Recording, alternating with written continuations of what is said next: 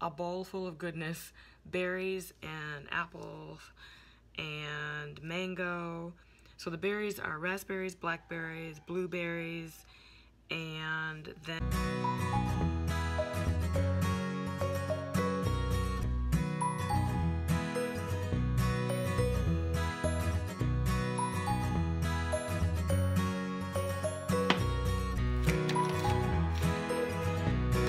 Hi everyone, hope you're having an awesome day. It's so awesome, in fact, that you're doing great things with your hair to help your hair to grow, which also includes having good health habits.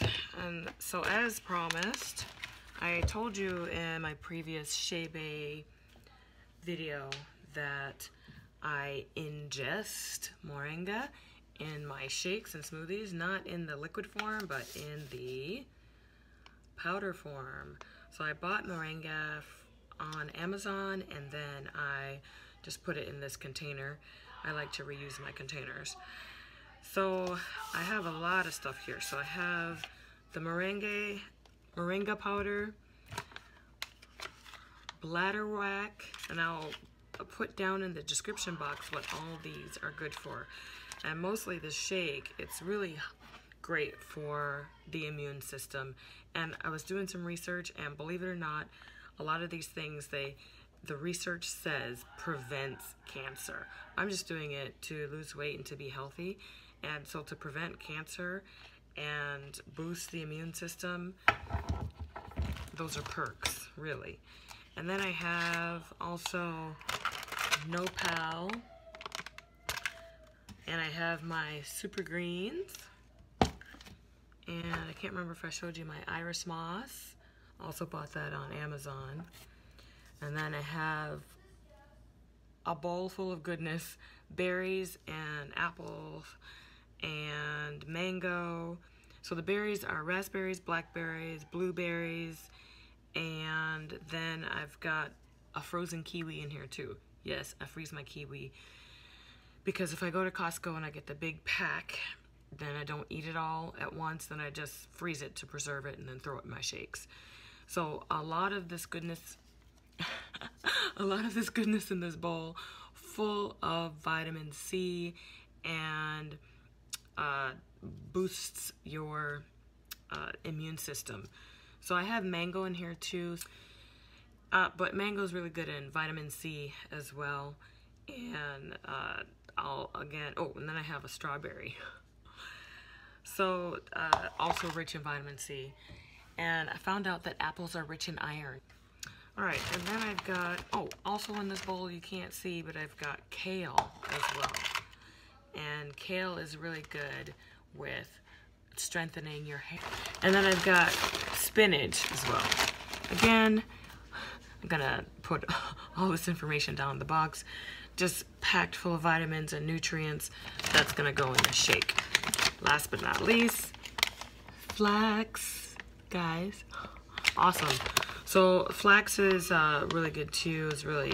And this is a really smooth flax. I actually have a little clip on my Instagram page about this flax and where to get it. It's super awesome. Best flax I've ever had. It's not chunky, it's not big, it's really, really smooth. So it really works well in your shakes. And you can even put it in your cereals if you eat oatmeal, and it's not, you won't be crunching, right, biting down on if you're a textures person. It's just really, really smooth. And what else? Oh, you can put it in your yogurt as well. So flax, of course, is really rich in omega-3, which is also good for your hair.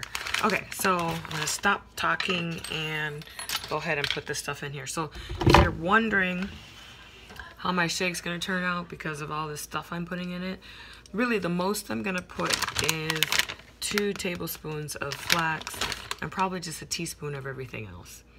All right, and last but not least, I've got my water. And first, what you do so that your shake isn't clumpy is you put in the greens first. So I'm going to go ahead and put in a handful of spinach, and then I'm going to put all my water. Well, actually, no, I'm only going to put half just in case. So I'm only going to put half just in case it gets thick after I put the veggies, and then I have to, veggies and fruit, and then I have to add a little bit more.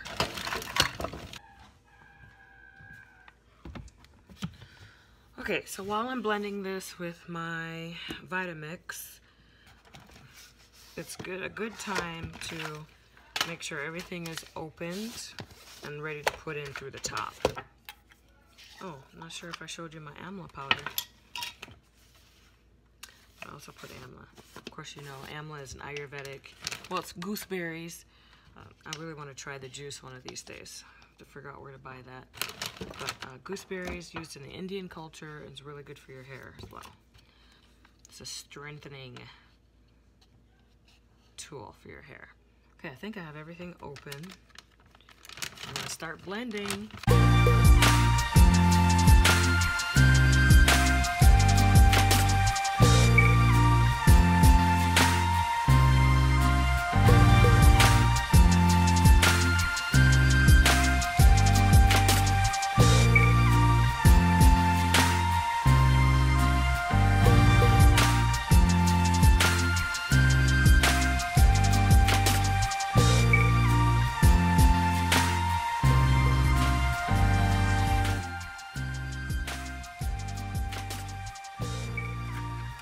So with the Vitamix, it's on a timer, really. I have it on my smoothie setting. So as you notice, I have a lot of stuff that I put in my shakes.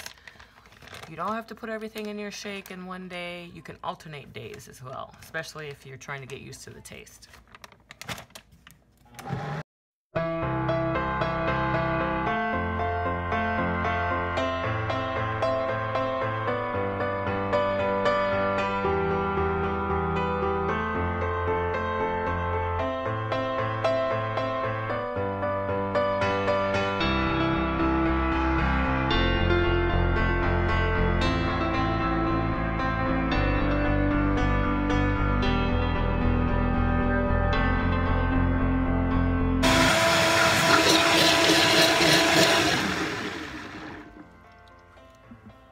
Sometimes I want a little bit of more sweetness to my shakes, and so I don't add sugar. I add a little bit of stevia. If you have stevia packets, you can put 1 packet in. So I put a little bit of stevia, and if you like blue agave, you can put that in there too, but you don't have to. You can put honey, 5, 6, 7, 8, 9, 10. You can put honey or anything you want as a sweetener. The other thing I wanted to mention is this Vitamix. They can be expensive, especially if they have some of the bells and whistles. This is actually the first Vitamix I've ever had. My in-laws have a Vitamix which doesn't have the bells and whistles, but is still a really good blender. They got it at a garage sale. Really? This one we got at Costco, but you can shop around. Maybe Amazon has it cheaper, less expensive. But it's really, really powerful, and I really, really love it. Okay, now it's done. And this is what I'm going to be drinking all day long. It has all the nutrients that I need.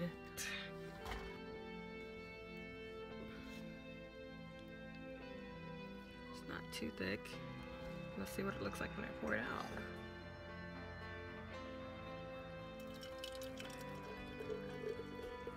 Look at that green goodness.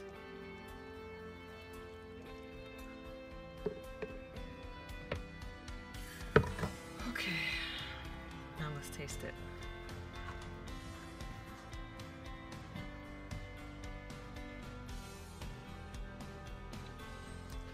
Okay, I washed this one. Okay, this is my Mega Straw. For some reason I like drinking my shakes with the Mega Straw. Okay, so one thing I didn't do is I didn't add my protein shake. You're probably like, you added enough stuff already. So you can add your protein shake, a scoop of your protein if you want. It's optional. And I think this is thick enough, but okay, I guess I should taste this.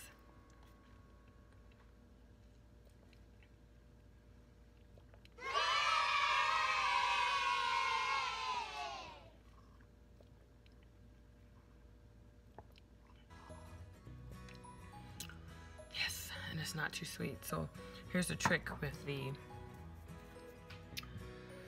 blue agave. So what I do is I go 1, 2, 3, 4, 5, 6, 7, 8, 9, 10. Not squeezing the bottle forcefully, but just lightly squeezing it. And it's perfect because I don't like things that are too sweet, and it's just absolutely perfect. So if you have any suggestions, any recommendations, and any comments about what you do to keep healthy over the winter and it's actually worked for you and you haven't gotten sick, just comment below. I'm really interested to hear about it. All right, till next time, guys. Bye.